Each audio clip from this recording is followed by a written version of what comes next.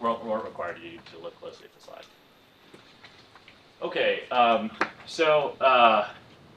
typically, one of the most common ways of approaching a text is to use a dictionary. Not a dictionary that describes every word in the language, but that classifies words into specific categories of interest to a researcher. I've kind of separated these into three general classes here. One would be a corpus-specific dictionary. So if you know that you're out to look at a corpus and you want to find themes about exercise, you create a dictionary about terms associated with exercise. As Gary mentioned last night, that intuition may cause problems, and we could check out that paper. Do you know who's the author on that paper, Brandon? The law from McDonald Financial paper? Yeah. We can talk about that later, but that's a common process in automated text analysis. Another strategy is to use someone else's dictionary. There's an inherent problem with that, which is that most of the time someone else's dictionary was made for their research question. But there are several, or actually probably dozens by now, that, or probably more than dozens, that make an attempt to make general classifications of text. For example, LIWC, or Linguistic Inquiry Word Count, tries to identify all the psychometric properties of text, things like the amount of negative emotional language or fear expressed in a given sentence. And the way that this technique was developed was to take every word in the dictionary and associate it, and other types of text. Now the newest version has, I believe, social media, emoticons, and so on, and then have a team of researchers assign them to these categories, then look at intercoder reliability, the extent to which these researchers assign the terms the same code, and then give each term a propensity or an association in quantitative form with a latent theme. And you can see on one of the next slides all the types of themes that that particular tool uses, and many others. And third, finally, sentiment analysis. There are non-dictionary forms of sentiment analysis, but often sentiment analysis, which is detecting the valence of a text, whether or not it's positive or negative, often, sometimes angry, happy, or something like that, typically relies upon some dictionary-based approach. So a list of words, mad, sad, whatever, that might capture negative terms. There's a variety of problems with sentiment analysis. I think many of the most popular methods were trained on, for example, Yelp data, and so if you're applying them to other use cases, you may experience mixed results. I'll show you some slides at the very end of this section that show just how much variation we can get across different dictionaries. Here's a very simple way of creating your own dictionary that you could apply to, for example, the Twitter data set that we collected yesterday. You're simply constructing a list of strings that you might call, in this case, negative words. The stringer library that Connor mentioned earlier, there's many ways to skin this cat in Python and R.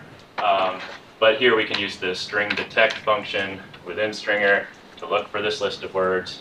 There's probably more elegant ways of doing this, but this is for instance, if you, for example, wanted to create your own dictionary to code some type of Twitter data or other text-based data.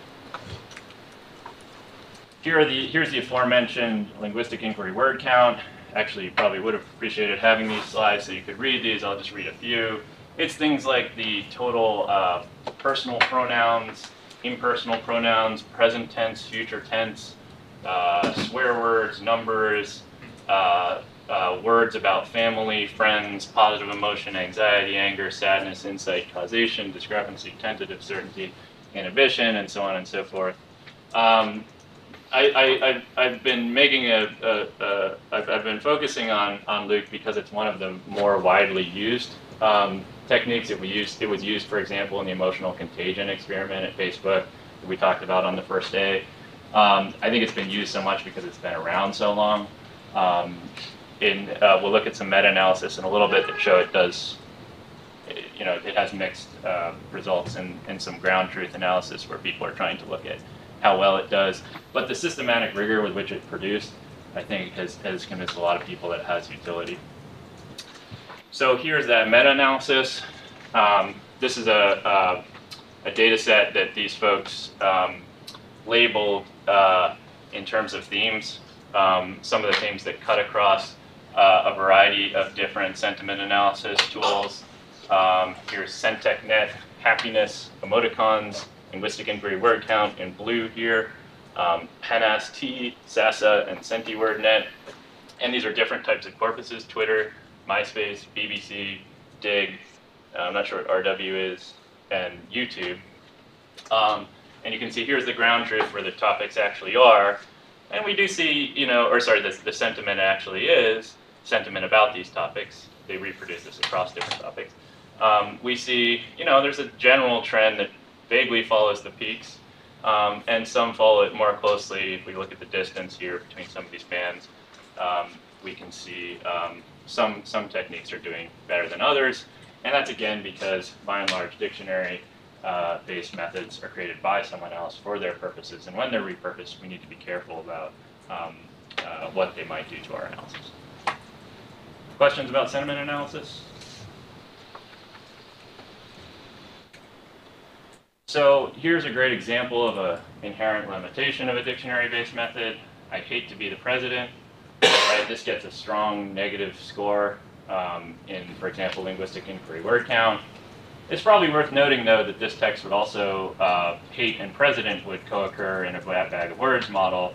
The useful thing about a bag of words model is we might have more context with which to train our classifier, and it might be, because this is an unusual way to use the word hate, we might not, especially within a large corpus with long documents, this might not interrupt our classification very much. But in the case of dictionary-based classification of this particular sentence, it's just a brief example of how we could really do harm with dictionary-based methods.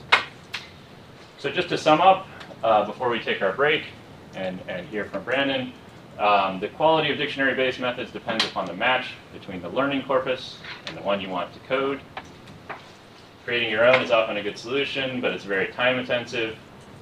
Footnote that paper that Gary mentioned on the potential problems with creating your own keywords. That's it. Dictionary methods is pretty straightforward stuff. You can find many of them as R packages. The linguistic inquiry word count is, I believe they do now have an API, but otherwise you have to purchase their standalone software, which I think is about $80. Any questions about dictionary analysis? Yeah, sure. How common are disambiguation methods? Disambiguation methods? So like either finding out something's negative or disambiguating context? Let's put the question to the group. I mean, I think there's such disciplinary specific. Could you repeat the question? How common are disambiguation methods? I'd say negation's pretty common, as are like simple, like very simple patterns. So Luke does a lot of these. The General Inquirer, which is another sort of common one, does a lot of these. But they're very simple. Like often it's just to capture opposites. Okay. Yeah. Are there any kind of standard vetted tools for doing that, or are you kind of on your own with making one up? QDAP does sentiment and polarity and takes into account, QDAP is a package in R, and you can do sentiment analysis and it takes into account not negative words, and also amplifiers like vary. But with custom dictionaries? You can add your own, I know you can add your own custom dictionary in QDAP. It's a fantastic package. It does a lot of nice, it has a lot of nice utilities for basic text cleaning and stuff like that. And I think now it has sentiment analysis. I think it has part speech tagging now. There's a variety of competitors, but it's I have our tutorial on QDAP that I'll post to the group. Will you throw it on Slack? Yeah. Thanks. All right, should we take a break? Let's come back promptly at 10:15, please. Thanks.